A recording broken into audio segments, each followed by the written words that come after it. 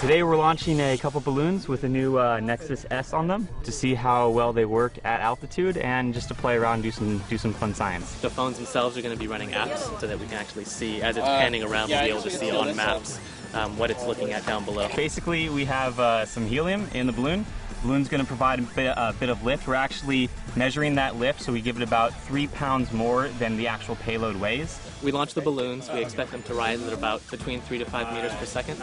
And then as it gets up to around 85,000 to 100,000 feet, the balloon will get so big that it pops. All right, are we ready for launch?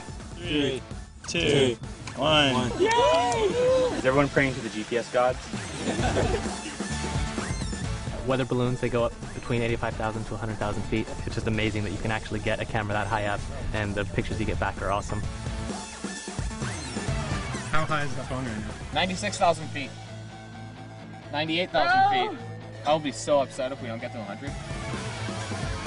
Whoa, guys. 100,000. It's actually pretty cool because you get up high enough that you can see the curve of the planet. You can see the black of space because you're up above the atmosphere a little bit.